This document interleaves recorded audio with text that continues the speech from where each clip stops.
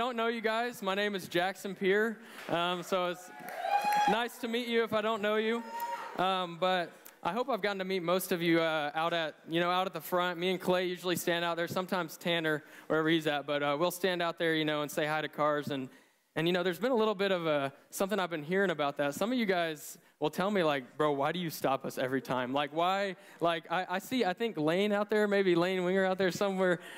But some of you guys just drive straight past us. You're like, we're not about it. But, I understand that. I hope if you're new, though, that it has helped you at some point. Like, okay, yeah, I'm at Boathouse. I know where to go. That's all good. But, if you don't like it, Lane, if you don't like it, you're welcome to tell me. You're welcome to tell Clay not to do it. But I will be offended. But, we'll get over it. It'll be fine. But just know that I like to say hi to you guys. But, anyway, so that has nothing to do with what we're talking about tonight. I just wanted to clear the air a little bit because, I've just been hearing that. But I got this clicker here. Shane had some pretty good luck with it, so we're going to see if it's going to work tonight. But if it doesn't, Kelly, you got me. But anyway, so tonight we'll be talking about relationships. All right, we've been talking about them. We've been talking about them for a while now. We started out with Stephanie, Mrs. Bice, a couple weeks ago. She taught us about. It was actually probably months ago. She taught us about marriage, right? She'd been married for 20 plus years, had a super successful marriage. And then Matt got up here. Y'all remember Matt? Yeah. Man, Matt taught us about the struggles of being single and all. No, he taught us about how singleness is great and is to be used to your advantage to share the gospel, right? It's a huge gift. And then we also heard Cody. Cody taught us about like friendships, relationships, and community, right? And he talked about how he's a pretty bad roommate, but a pretty good friend. I can vouch for him. He's a really good friend and really appreciate him. But then last week, or 2 weeks ago, before spring break, we finished up by hearing about dating from Lane. And guys, like, the Bible doesn't say a lot about dating specifically, but it says a lot about how you should treat your significant other and in your relationships. And Shane, I didn't forget about you. Your talk was awesome, but, it was not really, it didn't really fit in. So we'll just let it go. So anyway, relationships, right? I was on a run the other day, and, I'm not trying to stand up here and act like I'm a big runner, okay? Because I did try to start. I tried to get into it last fall, and I would, run some, but honestly, it's just super hard to stay consistent. So I'm not, don't get that from me, okay? I'm not I run all the time. But anyway, so I was on a run the other day, and I live in South Tyler. And if you know, South Tyler, older people live there too, but there is, the area I live in, there's a lot of young families. So I'm just running along and, enjoying my beautiful sunny day, running along. And I see these two people, a husband and wife in the yard, just enjoying their day, doing some yard work. And I'm like, man, that's so cute. The wife was taking out the leaves, to the back, and the husband was mowing. She brought him some water, all while I ran by and glanced. I promise this all happened. But anyway, so for real though, they were doing yard work. Look, I was like, man, that is so sweet. And, I keep running. Maybe just another mile down, and I see, and I see these other parents, right, and they have a little son, and they're teaching him how to ride a bike, and I'm like, man, that is so sweet. I just love seeing, young families. I love seeing that, and, gets me thinking. I'm like, man, I desire marriage. I think, yeah, I do. I want to have that. I want to have, a wife and kids. That sounds fun. I want to have someone to treasure, someone to do, fun things with, and, go and, hang out, do yard work, teach our son how to ride a bike. That's something I want, right? So we're talking about relationships. And, that's how you're supposed to treat your wife, right? That's how you're supposed to treat your husband, your significant other. And so tonight, my question to y'all is, I'm assuming most of us in here are unmarried. So my question to y'all is, are you doing that with your spouse? Are you treating your spouse with love and commitment? Are you doing fun things with them? Are you spending your life with them? And so some of you guys are probably catching on to what I'm saying here. So I'm going to skip to this next verse here. All right. Revelation 21:2. I saw the holy city, New Jerusalem, coming down out of heaven from God, prepared as a bride adorned for her husband. So this is a crazy idea, all right? This is a crazy thing that's going to happen one day. The church, us, we're all going to be married to Jesus Christ. We're going to be the bride of Christ. And before you guys get all weird on me, guys are like, all right, I'm marrying a dude, I'm marrying Jesus, it sounds kind of weird, right? But the overarching theme here is intimacy. See, because marriage here is not, it's not the marriage that we have on earth, right? Earthly marriage is just a symbol of what is to come. And so we have this beautiful picture between a husband and a wife, how they treat each other, how they are to be intimate. But the highlight here is that Jesus is going to be our groom, right? And so we're to be most intimate with him, right? And so, we think generally we think of like, oh yeah, marriage on earth, like it's a sexual relationship, like none of that, right? Okay, it's a relationship with Jesus and intimacy, right? True love. And so this is going to happen, right? And I promise you guys that Jesus, the groom in this situation, right? We're the bride. He is treating you with immense love. He believes you're his prize, his masterpiece. He wants to do everything with you. He wants to have you completely. This is what Jesus says about the bride of Christ. Let's see here. Yeah, I know. We love it, dude. We love it. I'm going to hold it. Maybe that'll work. You got me, Kelly? Next verse. Okay, Ephesians 5:25-27. Husbands, love your wives, all right? So Paul's talking to the Ephesians, right, about husbands, but then he makes this comparison. Husbands, love your wives as Christ loved the church and gave himself up for her, that he might sanctify her, having cleansed her by the washing of water with the word, so that he might present her to the church to himself in splendor, without spot, wrinkle, or any such thing, that she might be holy and without blemish. Sorry, I'm going to move this behind me. Maybe that'll help with that. But anyway, so we have this beautiful picture of how Jesus thinks of us and how he wants to present us to himself on our beautiful wedding day. And so tonight, we're talking about relationships. We're not talking about our relationship with anybody in this room, because the truth is, like, those relationships are going to fade on earth. We'll get to continue some of them in heaven, but the truth is, the only relationship that's going to matter on this side, on the other side of eternity, is our relationship with Jesus. It's going to matter most. And so, the conviction for me, I'm back on my run now, okay? The conviction for me on that run was like, oh, yeah, I want a wife, blah, blah, blah. Then I heard Jesus literally, like, I heard the Holy Spirit, like, say, like, Jackson, I hear you saying you want to treasure a spouse, you want to do these things with a wife, but what about me? Like, your most intimate relationship. And so that's the topic tonight, all right, y'all? We're going to talk about treasuring Jesus Christ and cherishing him and delighting in him, finding joy in him, what that looks like. Boom. All right. So, like any good old sermon or talk, that you guys are used to, I got 3 points. And I made them all like basically the same words for you guys, so it's pretty much easy. You can follow along. Why do we need to treasure Jesus and delight in him? How do we do that? And what should doing that produce in our lives? And so before we hop in, I want to go ahead and just pray for us. And if you guys also, while you're sitting there, pray for me that I would convey the scripture well. Lord, thank you so much for this evening, Lord. And thank you just for your beautiful word. And thank you for being a beautiful Savior. God, we love you and we adore you. I just pray that as we read your word tonight, unpack it, Lord, that you would just speak through me, but more than anything, Lord, impact the hearts in this room to find joy in you and be fully satisfied in you, that we may glorify you and be intimate with you forever. In Jesus' name I pray, amen. All right, so also before I get started with all this, I should probably make a disclaimer here. A lot of the material I got tonight is from JP. You guys listen to JP? Anybody?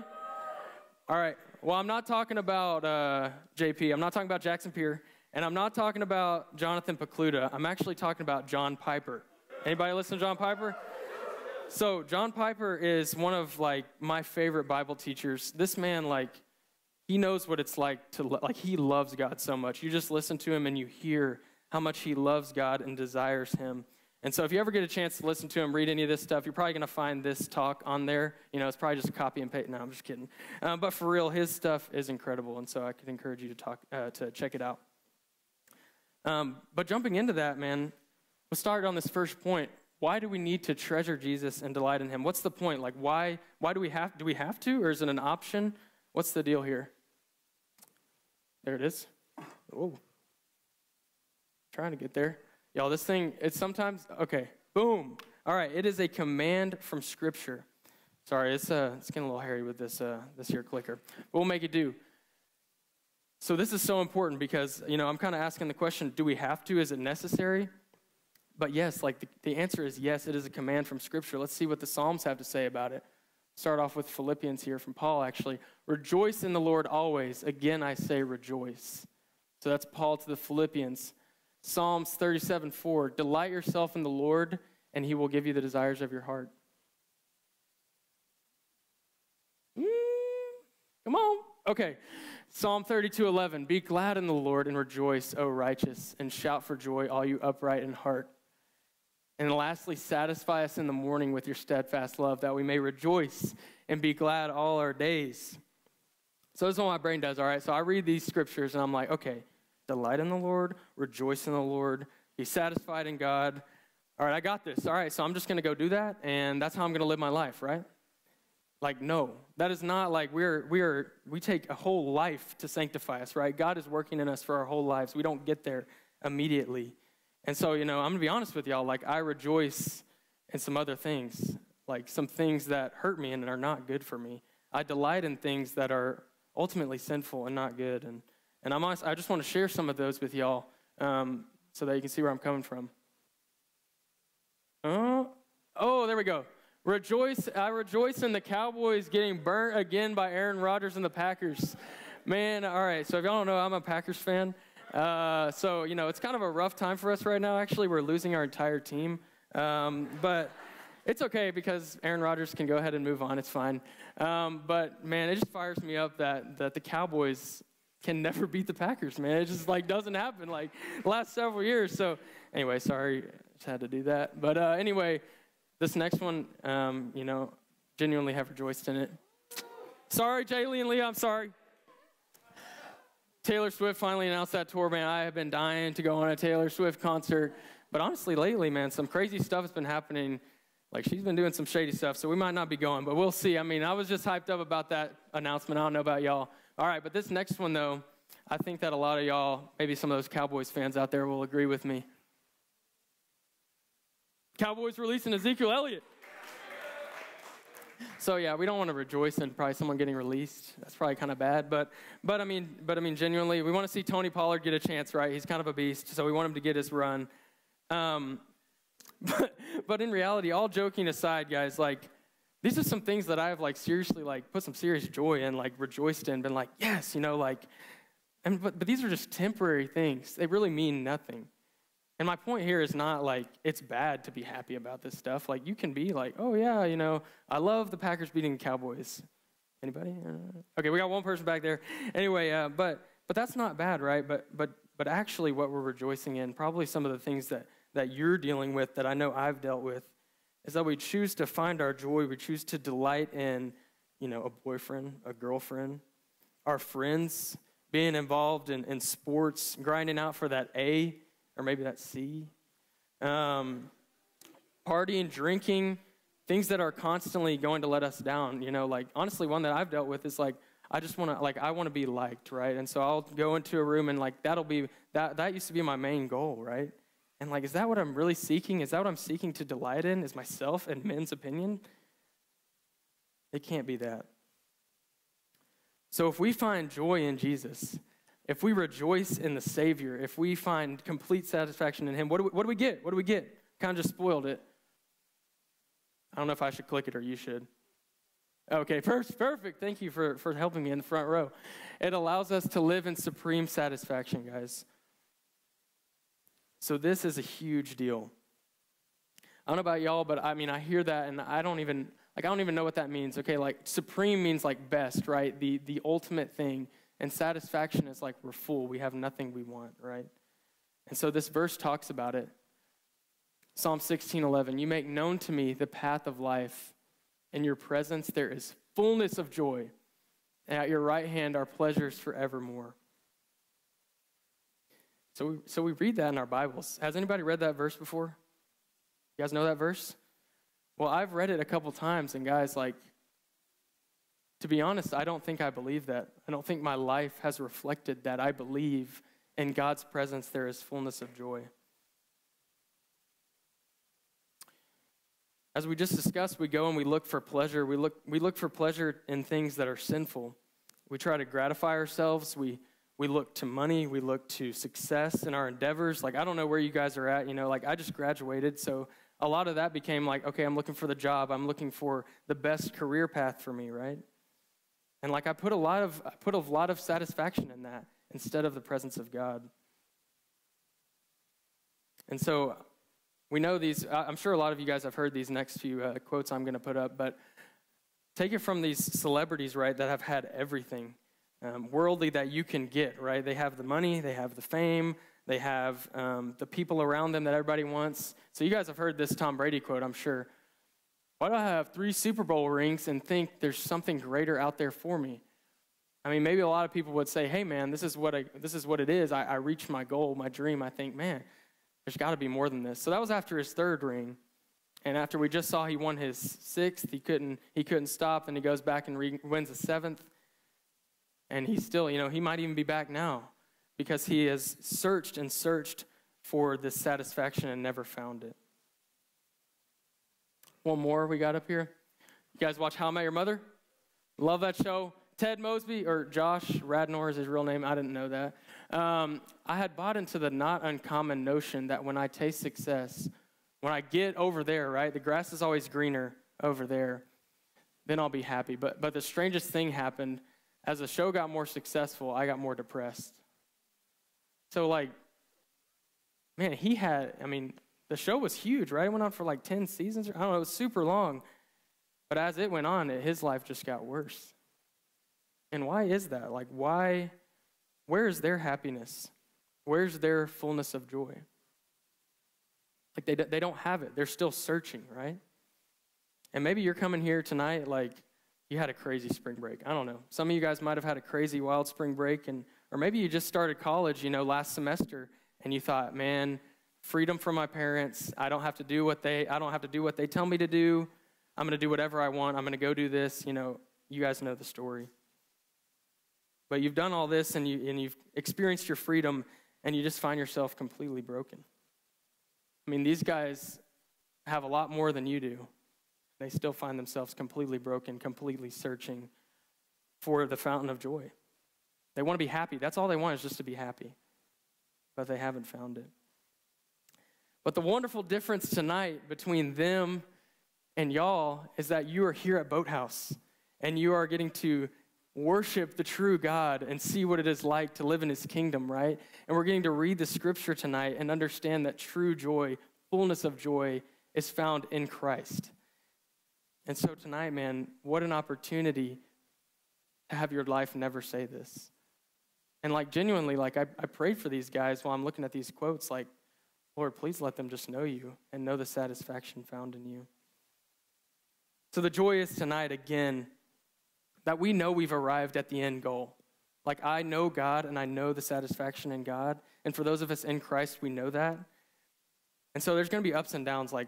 We know that there is plenty of pain and suffering on this side of eternity because we're promised it, right? But the beautiful thing is that we know Jesus, and we know fullness of satisfaction is in him. And we don't have to keep searching. We don't have to keep being man, is there any more than this? I mean, I got everything, but not really. So my next thing is, the key here is this quote. The highest pleasure is found not merely in God's gifts, but in God himself. I told you I was bringing out John Piper. What y'all think about that? It's pretty good. So we're not looking here. We're not looking for gifts from God. I think we're going to sing about this in a little bit, but we don't come and ask God for things. We don't just want the things of God. We want his presence.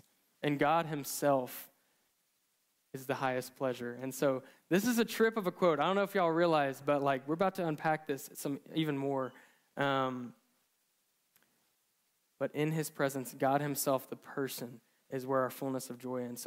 So this leads me into my last reason why we must delight and treasure Jesus, because it's not an option, right? So the last reason is glorifying to God.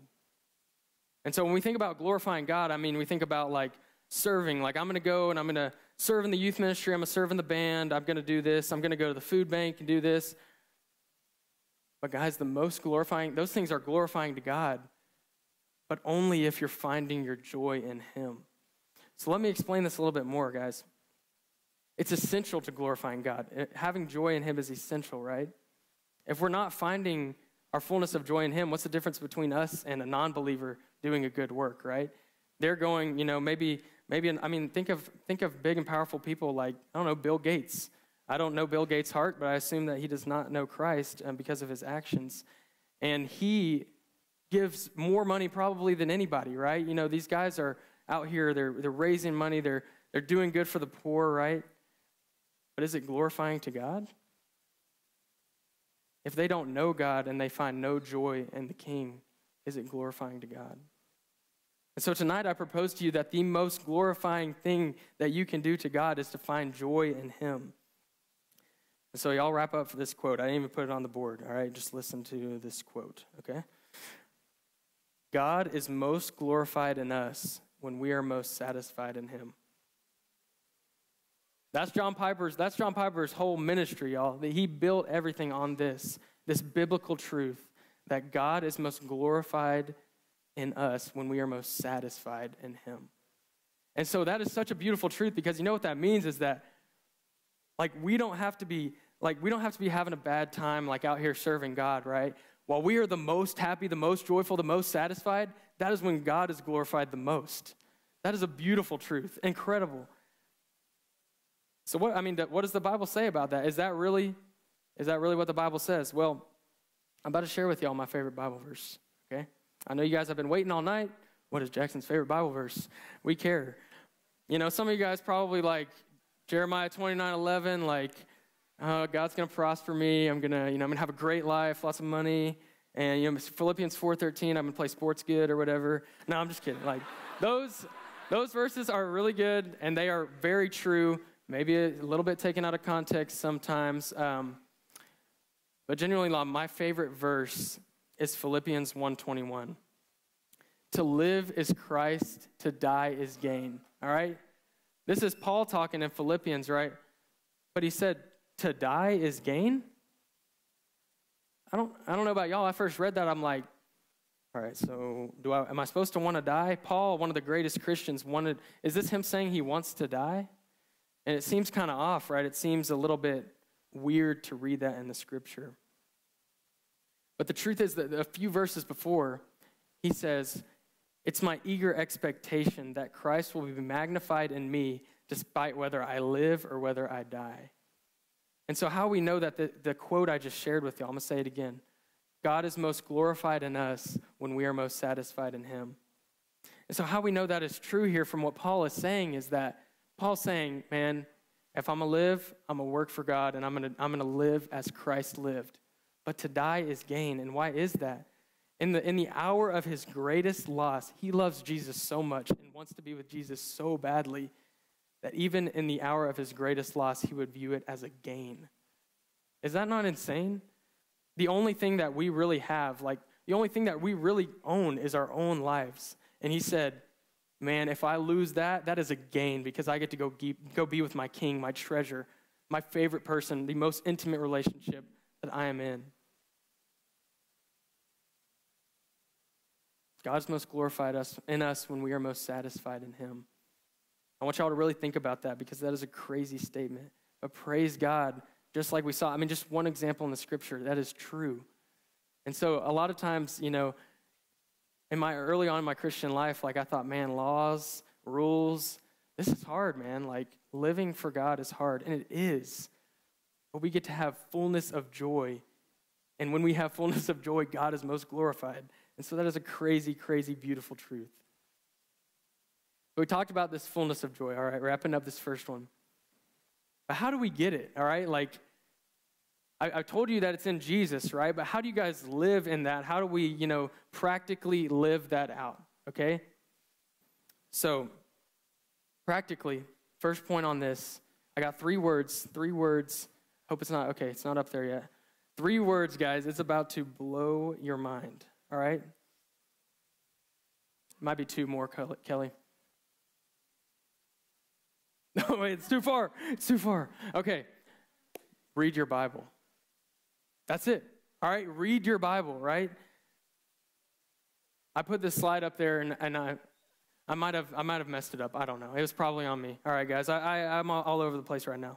But that's crazy, right? Read your Bible. Okay, we've heard read your Bible, right? You guys know you need to read your Bibles. But maybe in a different way. I know when I started reading the Bible when I was a kid, like I would just read and find like that one verse, the application, be like, okay, I need to be kind to all people. All right, got it? I'm going to go do that. And that's what I did, right? And that was the end of my Bible reading. That was as far as I searched into the Scripture. But I want to propose something different to you tonight.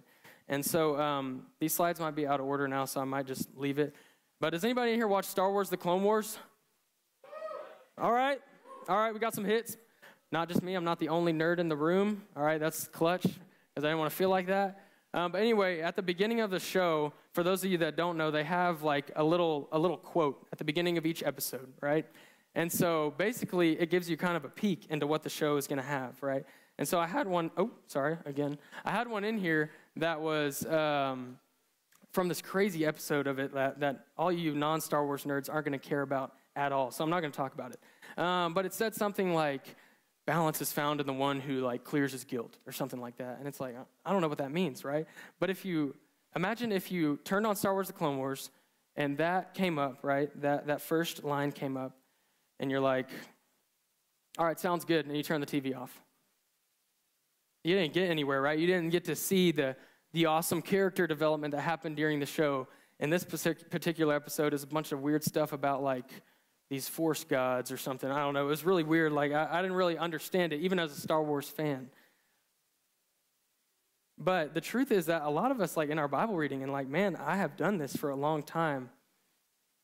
I get into the Bible, I get my application, get that one verse, and then I'm out. I'm done. But man, I didn't get to read about the story of God, the character of God, and read into the details of who God is.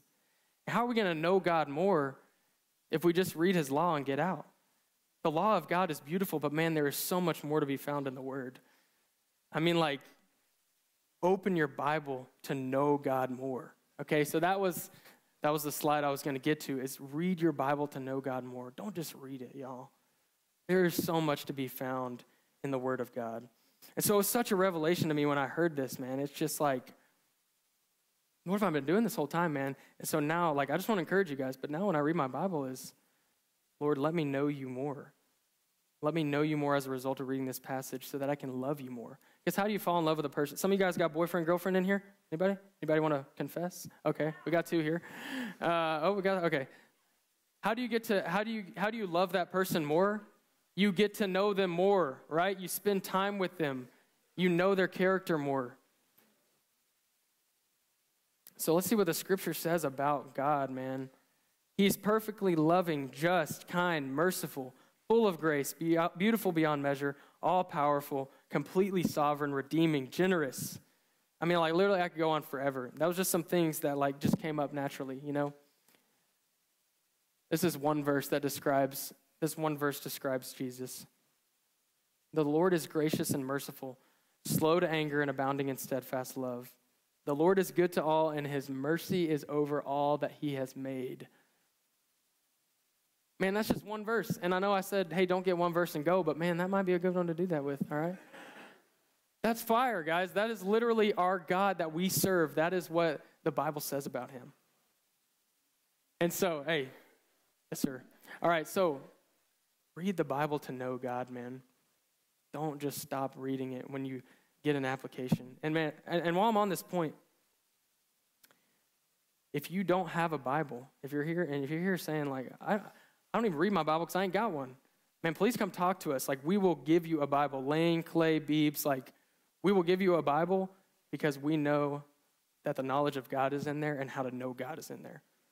And so we want you to have that. So if you ain't got one, get one from us. And if you do have one, get into it and know God more.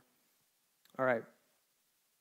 So it's not just reading our Bibles, right? There's more to living with Christ than reading our Bibles, although it is so rich and so beautiful to have.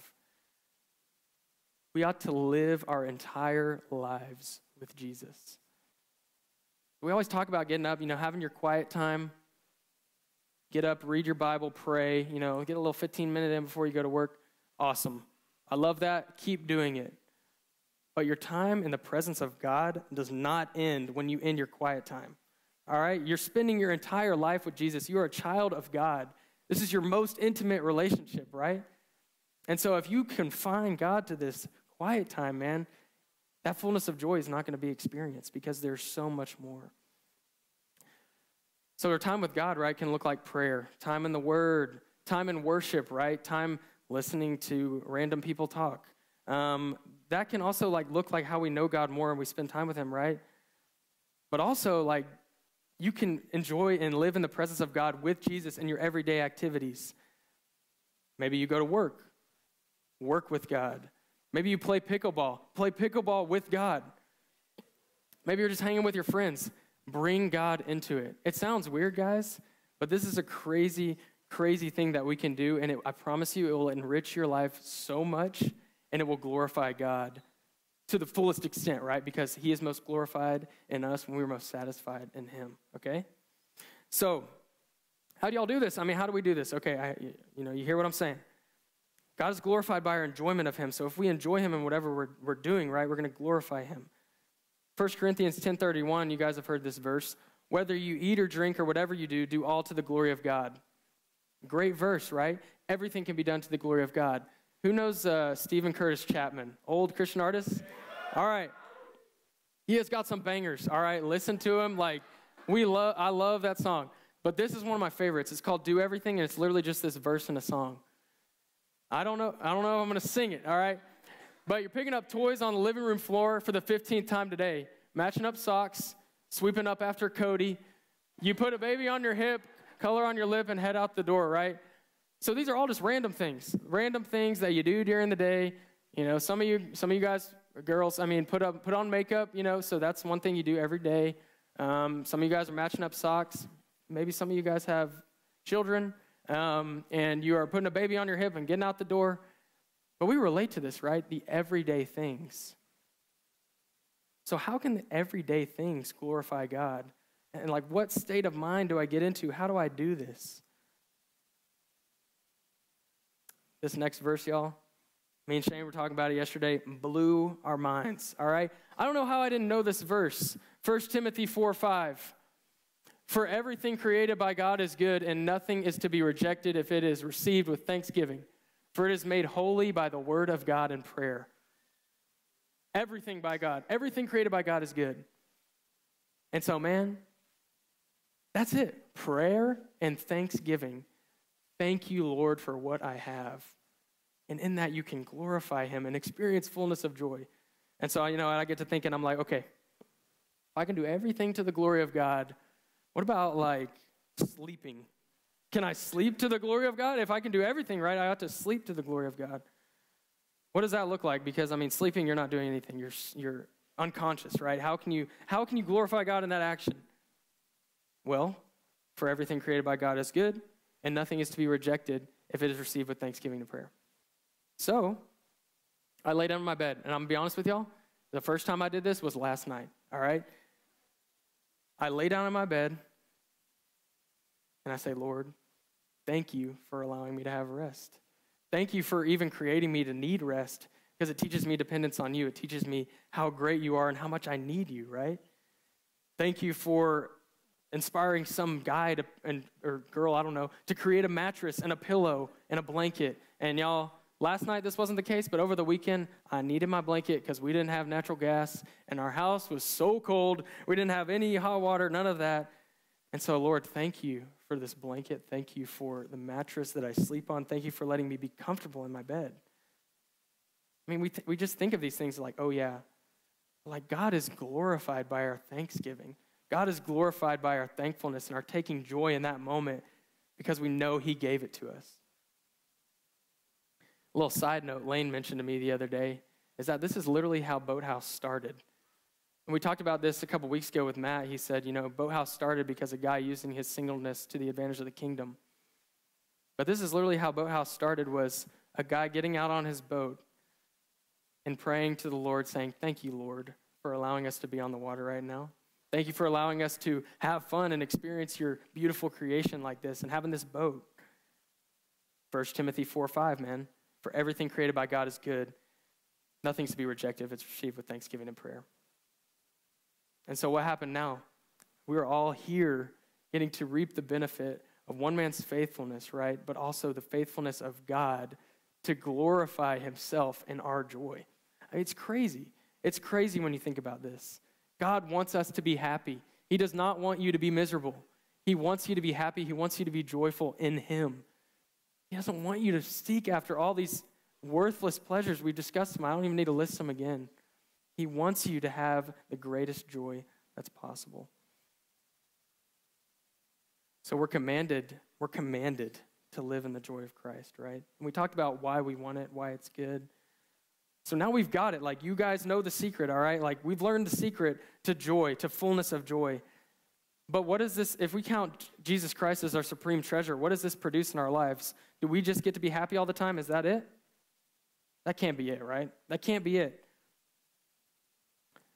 So what treasuring Jesus Christ and delighting in him should produce in our lives is a genuine love for all people.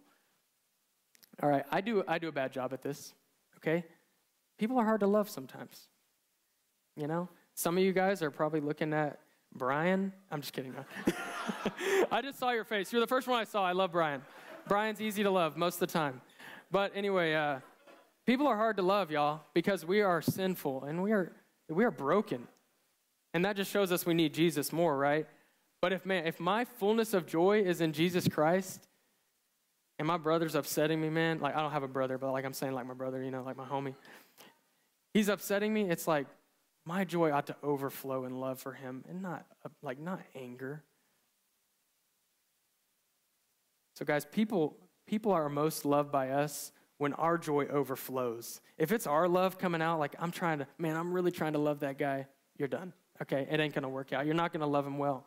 But if your joy is found in Christ and that overflows in love, man, you're going to have a great relationship, all right? So I got to tell y'all something, and this is kind of random, okay? I'm kind of a toilet paper snob, all right? Anybody like Charmin Ultra Soft? All right, come on. Cottonelle? Bro, no, don't eat, no.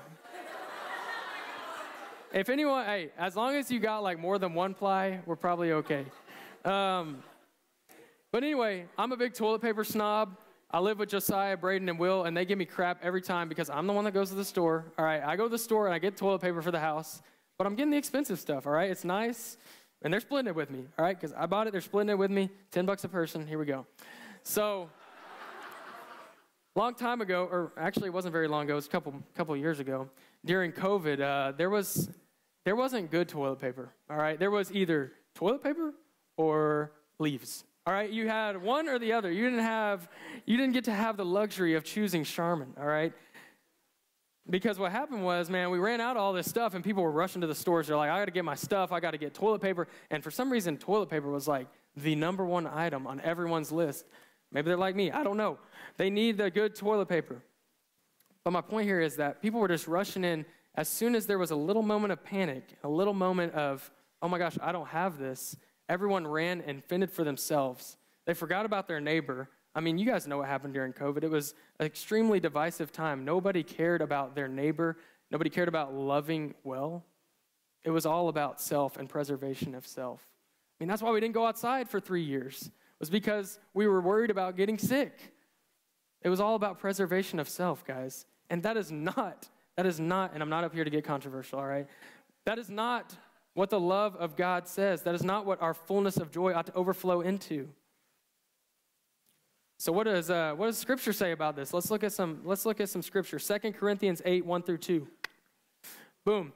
We want you to know, brothers, about the grace of God that has been given among the churches of Macedonia.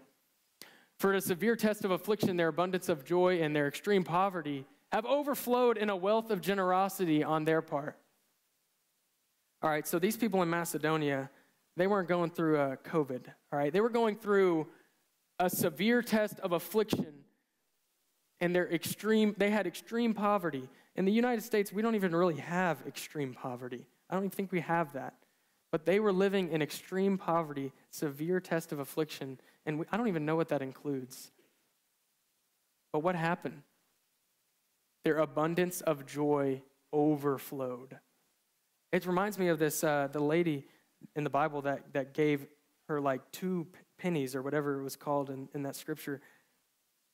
And Jesus said, her gift is more blessed than anyone else's because she gave everything she had. And so these people, man, they ain't got nothing. They're in extreme poverty. They're in a severe test of affliction. But they got Jesus, and they got fullness of joy in Jesus. And so what did that result in? Abundance of joy and extreme generosity, right? An overflowing of generosity. So, man, that was convicting for me.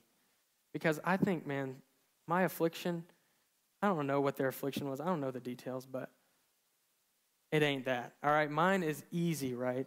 And so if they loved people well, if they had fullness of joy, let us overflow in the same way.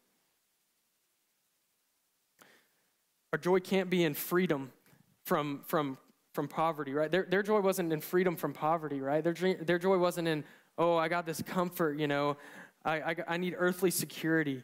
Our joy, you know, like theirs must be in God, right? We can't find our security and our comfort in a person, right? We can't find it in a boyfriend, a girlfriend. We can't find it in, you know, comforting ourselves with alcohol or with, you know, wanting to be liked, like I've talked about before. Our joy must be placed in Christ, Christ alone. All right, I got one more thing for y'all, one more point. So, if we're overflowing with love and generosity as a result of our joy, we want other people to experience that, right? It can't just be for us, like I've talked about. It can't just be for us. True love, true joy experienced in Christ gives us the absolute impulse to go and bring others in. And like when I say this, guys, know that I'm speaking from my own conviction because like I have lived years of not doing this well. I've lived years of not telling people about Jesus. And honestly, it's probably because I haven't experienced the true joy until just recently. And so if you're thinking to yourself, man, like, I don't really have it. I don't ever see myself like sharing the news of Jesus, the joy found in Jesus. I want you to think. Do you understand it? Do you believe what the Bible says about the joy found in Christ? If you're not leaping out of your seat to go share with somebody, do you even understand? Do you even have it yourself? And I'm not trying to make you worried about your salvation here. I'm trying to rile you up for the joy you could be experiencing in Jesus.